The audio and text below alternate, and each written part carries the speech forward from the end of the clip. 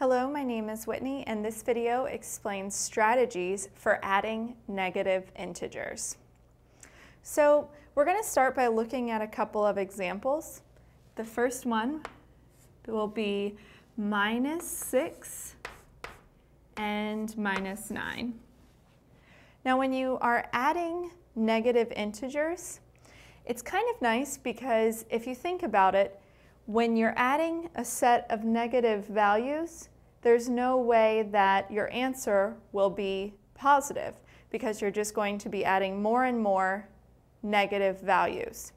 So what you can do if both of your signs are negative is actually just carry down that negative in your answer and then pretend like both of the numbers are positive. So 9 plus 6 is 15. So -6 plus -9 is equal to -15. So now let's look at a bit of a different example.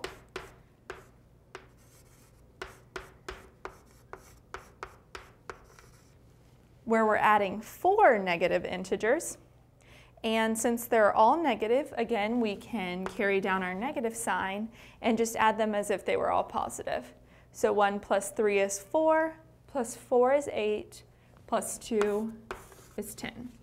So the strategy for adding negative integers is to just remember that the sum is going to be negative and then treat them as if they're positive numbers to make it a little easier for yourself. Thanks for watching. My name's Whitney.